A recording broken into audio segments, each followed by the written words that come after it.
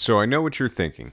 Why would I use a bow when I can use this big-ass greatsword? Or better yet, this colossal greatsword? Or why would I do that when I can slice and dice and shoot beams with a katana? I get it. I totally do. But here's the thing, I'm not even trying to straight up get you to use a bow and only a bow. They don't scale very well in the first place. There's just so much versatility and CC available that not only makes traversing smoother, but it also makes doing so that much more fun. Stick with me for a few minutes and I swear I'll let you get back to staggering everything and firing off massively powerful spells. This part is going to be somewhat the obvious reason to rock a bow. You can take things out before they even know you exist and have zero maidens IRL. Having a bow that you can switch to is just a fantastic trick to have up your sleeve. A well-placed headshot can do wonders on enemies even if you don't have jacked up dexterity. You put the best CC of them all on the enemy. Death.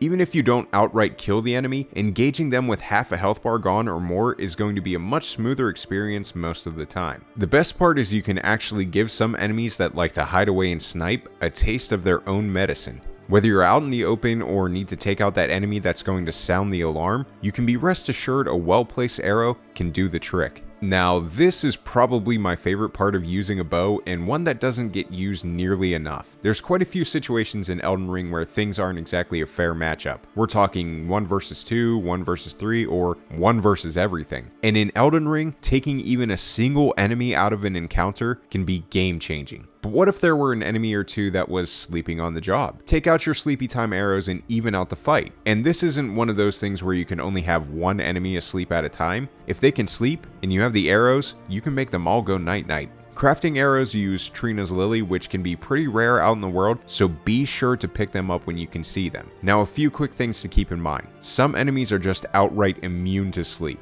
And putting an enemy to sleep is not immediate in the sense that they won't fall asleep mid-attack. They will finish said attack, then fall asleep.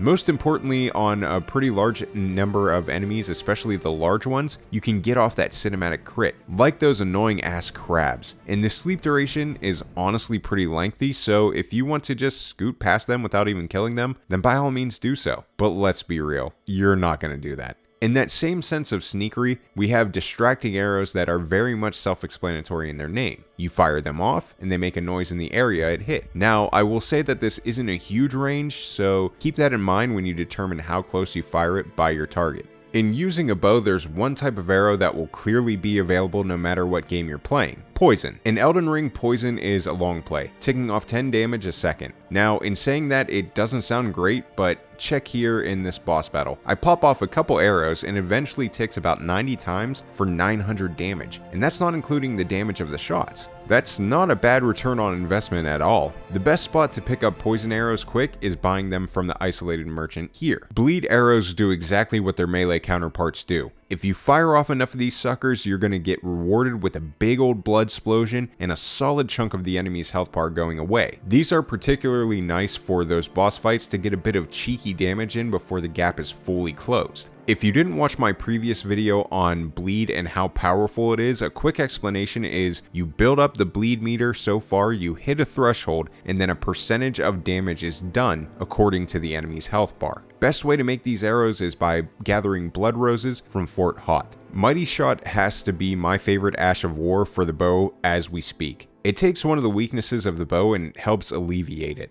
You get a shot that does more damage and has more force to it. Have an enemy with a shield? This shot still goes through and does damage. It also seems to have an impact on the efficacy of sleep, poison, and bleed arrows. When you land this shot straight onto an enemy's body, it's very easy to stagger them. And if you have enemies that dodge around a lot, you're more likely to hit with this shot than a normal one. To wrap things up, I want to give you a few tips that didn't so much need their own spotlight. Just like melee weapons, the new jump mechanic is fantastic for bows. Jumping and firing is a great way to not only bait an enemy into a swing, but then to get the shot off immediately. Now, if you're using a short bow, you can pop off another shot quickly when you land. To piggyback off of that, I would highly recommend that you use those beast bones for the different specialty arrows and not for making normal arrows. The ones you craft have much lower damage, and you can buy normal ones at about 20 runes a pop, so you can easily afford that using residual runes after you level up. With all that being said, take a chance on the bow. Add it to your repertoire. You very well could use it as a primary, but even then you can use it as a supplement to your primary weapon and have access to so much CC and utility.